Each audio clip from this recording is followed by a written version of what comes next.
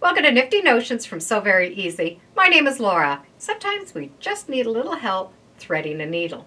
It could be because the thread just seems to be a little bit bigger than the eye of that needle, or it could be poor lighting, or maybe poor eyes.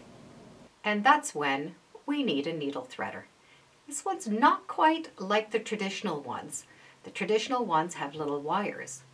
This uses a beak, which looks like a tiny little hook.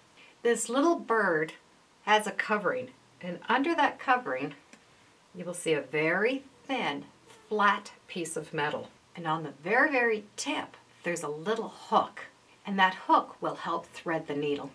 It also has a little thread cutter that we don't have to worry about looking for our scissors, and a handy hole so that we can hang it up to know where it is.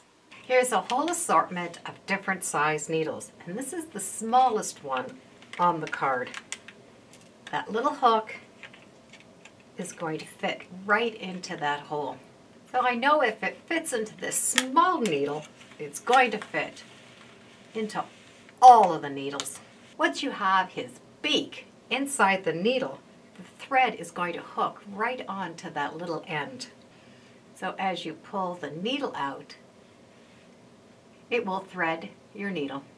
We can protect that little end by closing the beak. The beak really stays on quite firm. It's not hard to move, but it has a little lock so that it's not going to come undone.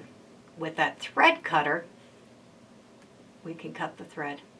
With that little hole in the end, I'm going to be able to add it onto my necklace. So as I'm stitching, I will always know where it is. So it'll be my little bluebird of happiness.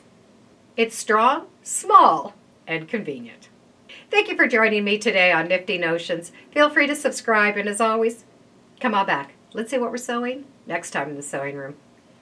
Bye for now.